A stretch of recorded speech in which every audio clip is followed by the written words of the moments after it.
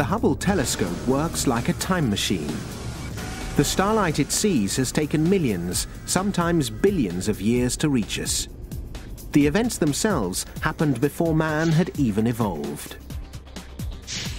The deeper into space Hubble searches, the further back in time it travels, and the fainter the stars and galaxies appear. This poses a big question. Just how far back can Hubble see? Dr. Henry Ferguson's team decided to find out. These galaxies that we're seeing at the far distant reaches of the universe are very, very faint. And some of the faintest ones that we're seeing about 1 photon per week striking the human eye. So there's very, very few photons of light reaching us. And it just takes a lot of effort to collect that much light. There's no chance of seeing these galaxies in the night sky. Even Hubble struggles to pick out their dim light. To overcome the challenge, the team develops an innovative use for the space telescope. It's called a deep field, and it works just like photographing stars in the city. Taking the Hubble Deep Field is very much like trying to take a time exposure with a normal camera. You could just click the shutter and you wouldn't see anything because you haven't let light get in for very long. If you want more light, you probably need more time. When you leave the camera's shutter open for a whole minute, it can collect and build the faint starlight into an image. Now, if you do that in a city with lots of bright lights around you, in the final image you might see a few dozen stars. If you get out to a cold mountain top, you'll see a lot of stars. And if you do it with a big telescope, you'll start to see distant galaxies. The deep field plan is inventive but risky. Over a week of Hubble's highly sought-after time will be spent taking images of one blank, boring spot in the sky. The team picks a dark area with no bright nearby stars. They have to avoid anything that would mask the dim light coming from distant galaxies. But no one really knows what they're going to find out there. There was very much a sense of fishing with the Hubble Deep Field. It's just not obvious what you're going to find. Over 10 days, Hubble takes more than 300 images of a single spot in the sky. Each only captures minute traces of light. But layer one on top of another, and empty space soon fills up.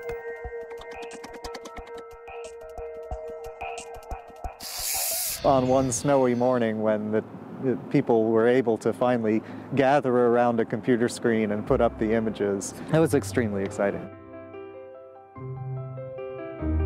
It might not be one of Hubble's prettiest pictures, but its contents make it one of the most mind-blowing. The slice of sky that you're seeing in the Hubble Deep Field is about the size of a grain of sand held at arm's length. It's this tiny, tiny spot on the sky.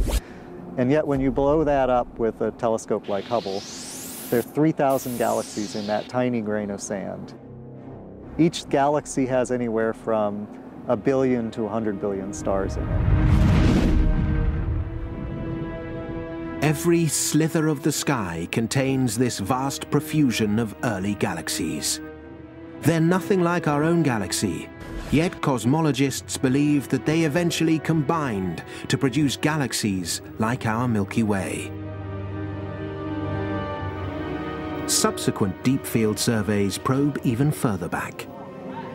The deepest so far is the ultra-deep field. It combines 800 individual shots onto one image, twice as many as the original deep field.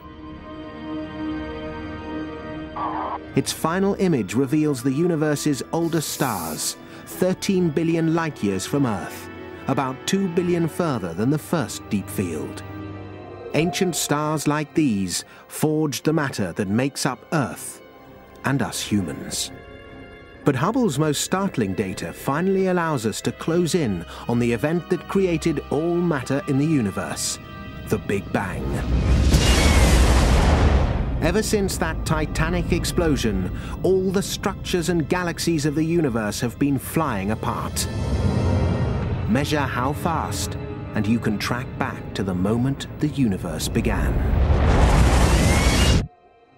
This was scientist Edwin Hubble's dream back in the 1930s. Now Wendy Friedman can get precise results using the telescope named in his honor. She measures the distances by studying one particular type of star called Cepheids. All Cepheid stars have standard brightness like street lamps.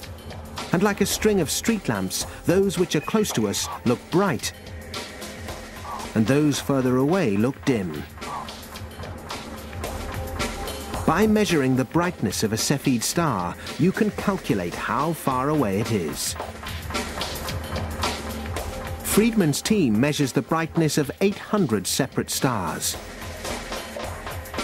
She then calculates their relative speed and position. The results confirm that the universe is expanding. The galaxies are flying apart from one another. But if Friedman then plays this motion in reverse, she can calculate when all of the galaxies started out in one concentrated spot. An event we call the Big Bang. Before the Hubble Space Telescope, we didn't know whether the universe was 10 billion years old or whether it was 20 billion years old. There was a factor of 2 discrepancy, and when you think of that, that's huge. The Hubble's accuracy has allowed Friedman to calculate the date of the Big Bang. Time, the universe, and everything in it exploded into existence 13.7 billion years ago. In terms of our understanding these questions of the expansion of the universe and its composition, the Hubble Space Telescope has been probably the most powerful tool we have ever had access to. In dating the Big Bang, Hubble has achieved its greatest goal: